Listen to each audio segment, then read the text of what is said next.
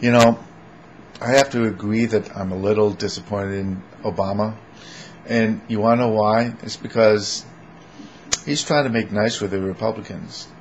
And it's all too obvious to anyone who's been watching what's going on, especially with Fox News, especially with your channel, that you're absolutely opposed to anything that Obama would be for.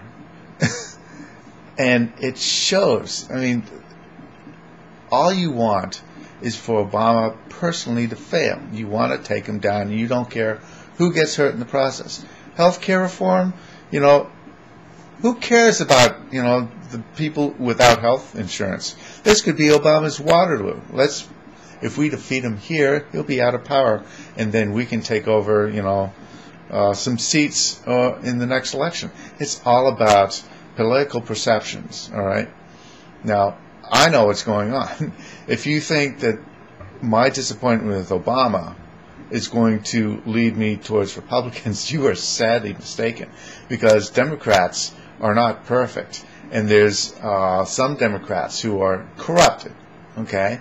I think the Blue Dog Democrats, a lot of them are very easily corrupted by lobbyists, especially healthcare lobbyists. And I think that's where healthcare is getting stuck right now, because Republicans just vote as a single block. You know, they're all in lockstep. They to a individual, they all vote no. It's amazing. But the Blue Dog Democrats are the ones who prevent the Democrats from exercising a supermajority. All right, so that's the problem. That is the problem, and it's just going through these iterations and all this perceived weakness because Obama's trying to make nice for them. You know what we need? We need more people like Alan Grayson. We need people who are going to shove it down the Republicans' throats and tell them to go to go you know where. All right, because you know I've had it with the crap, you know, and Alex Grayson is just the guy to give you guys a taste of your own medicine. You know, you want hyperbole? Prepare yourselves. Lock yourselves in because it's coming, all right? People are fed up with Republican bullshit.